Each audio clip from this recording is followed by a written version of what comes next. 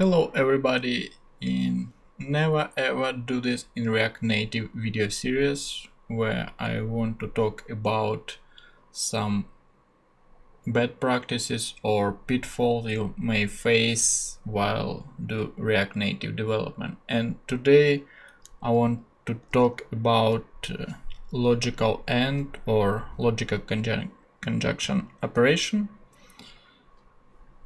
in render method of your component.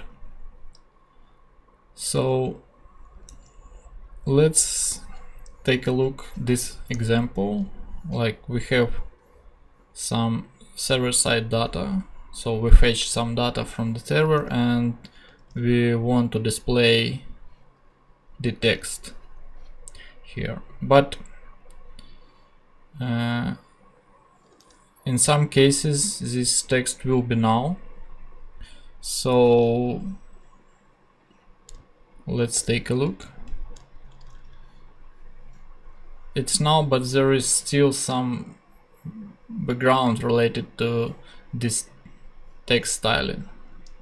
And what we want to do, we want just not render text in this case. And what is commonly happen, people do just use logical AND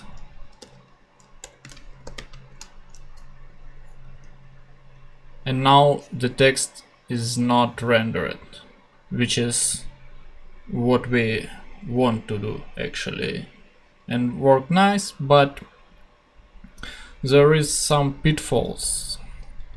What happened or how it works? If we have expression 1 is true, it's return expression 2, and if expression 1 is not true, it's false, so it returns expression 1. And in case of null, it's fine, we return null and nothing rendered, but there is different values that can be treated as false, and the common case is like empty string. So what happened if we put empty string instead of null? Our app will crash, and this is very dangerous because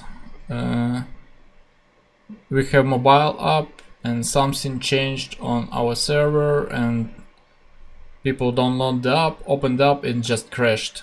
So we don't have a way to quickly fix it, maybe on server side, but this data probably cached on your app, and people just remove the app because it's not working. So what I recommend, just instead of use logical AND, use question mark semicolons construction, which I think works much better. It always return null in case this data treated as false, and works as we expected. Okay, that's what I wanted to talk in this video. We'll see you in the new one.